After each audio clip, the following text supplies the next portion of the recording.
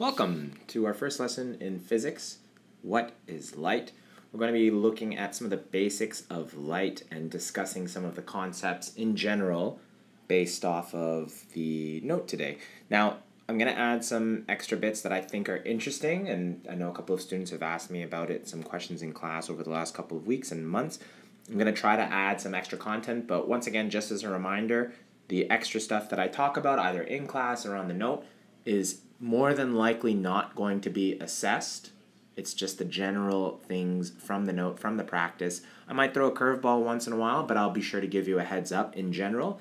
And with that, let's get into our first lesson of physics. So the idea here is that light is something that we can measure in terms of energy. So there are other forms of energy like X-rays, microwaves, ultraviolet, but for the sake of our unit, we're only going to be looking at visible light. Visible light is going to be behaving in very specific patterns and methods that are applicable to the things that we're going to be learning in this class. So we group these forms of energy in the electromagnetic spectrum, and these waves are considered electrical components of the magnetic field or magnetical components of the electrical field. They're kind of interchangeable in a funny way, so thus we call them the electromagnetic spectrum. These are waves of energy, and more on that later because, like I said, we call them waves, but that's not entirely true, especially with light. But for the sake of analogies that I'll be making, we'll treat them as a wave to start. And as we get into it, I'll kind of go into some of the further elaborations of, well, maybe it doesn't exactly behave like a wave all the time. So waves of energy that we're going to call light, they kind of behave in some ways like the water that we see in this example below. However, unlike water, they're radiation, meaning that they don't actually need to travel through anything. So light does not require a medium to travel through. That's why it can travel through the vacuum of space from our sun to our planet. So it doesn't need anything physical to move towards. Now, remember from your astronomy unit last year in grade 9, when we talk about that light, there is no matter in a vacuum. So as I said earlier, it does not require a medium to transfer through. So as we use this example of a leaf floating on waves, we can see that the movement of the waves kind of determines the direction of that water. Same thing can be said with regards to light. The directionality of light, i.e. the sun's radiation, can be described in terms of which direction the wave is moving. So the energy of motion is kinematic, or we call it kinetic energy. It obeys, for the most part, the laws of movement, kind of. Again, I will add some extra cool tidbits as we go through this unit. Light is incredibly funky, and it behaves abides by these laws sometimes, but not always.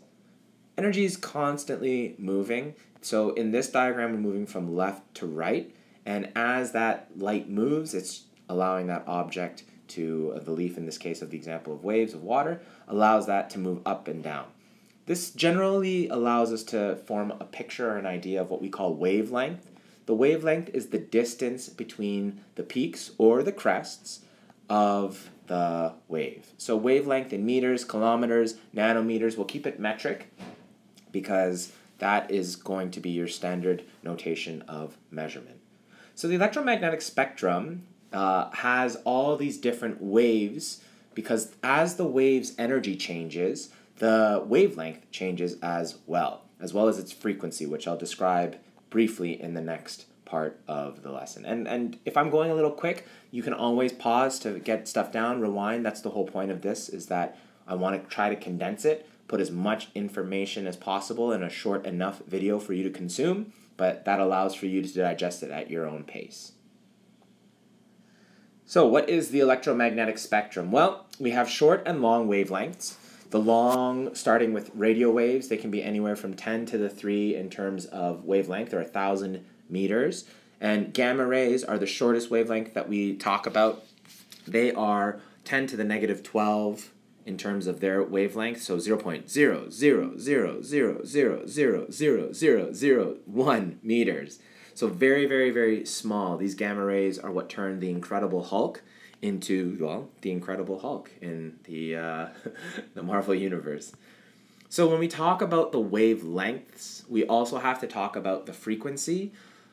Long wavelengths or long wave lengths have a low frequency for the most part in many cases, whereas short wavelengths tend to have a higher frequency. So the visible light, that's this band of the EM spectrum right around here, that's what we're going to be focusing on when we zoom down and look at it here, because that's the only thing that we're going to really be able to work with in this class. Unfortunately, we're not going to be dealing with radio, microwave, or infrared light, or ultraviolet X-ray, and definitely not gamma radiation. So when we look at the wavelength of this visible spectrum here, you can start to see that red has the longest in terms of wavelength. It's like an inversely proportional relationship. So wavelength and frequency, as the frequency goes up, right? As the frequency goes up, here we go, frequency, right? As the frequency goes up, the wavelength decreases. So I'll say that one more time just to kind of draw attention to this. So red light has a very low frequency, but a very large wavelength relative to violet light at the other end of the visible light spectrum. So we're only capable of seeing visible light, and it's important to kind of note these two things. I'll draw attention to it when we talk a little bit about the cool stuff in our extension, when we look at how things move faster than light, for example, and why certain things redshift versus blue shift. But again, the idea here is that these visible waves are the only thing that we can see. All right, just to kind of finish up the lesson, I kind of alluded to that, the idea here that visible light, this is what we perceive, and the colors are produced by different wavelengths of light. So the longest wavelength of visible light is red, and the shortest is violet. So white light contains all the colors of the rainbow, and that's why our sunlight is able to produce rainbows during a rainy day. If the sun is in the right position, the light is at the right time, and if there is the right amount of rain falling at just the right amount of pace and distance from all those things happening.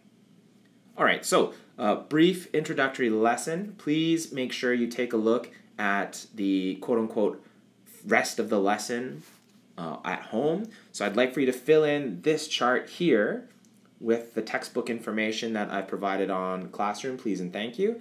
And you can do that after watching, obviously, or whenever, really and truly. Just try to have it done before the next day in class, because we're going to do those practice questions down here together in class the next day. All right. Thank you so much for watching. As always, if you have any questions, you know where to email me.